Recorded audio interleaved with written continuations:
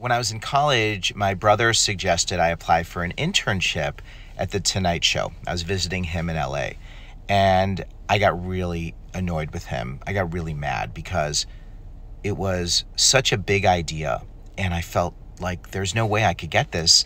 And the idea that he would even give me hope to suggest this was infuriating. And I'm like, I gotta go. I can't talk to you. I gotta go.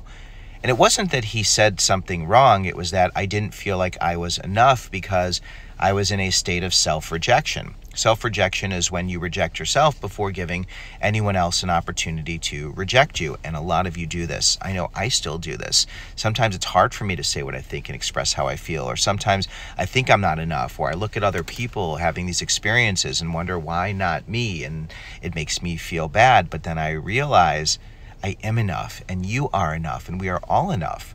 And so much of our life is practicing taking risks so that we can learn and grow.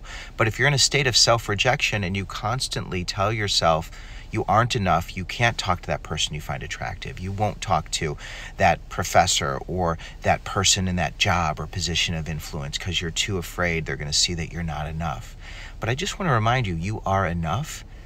And I want to encourage you to stop the self-rejection. Stop the self-rejection.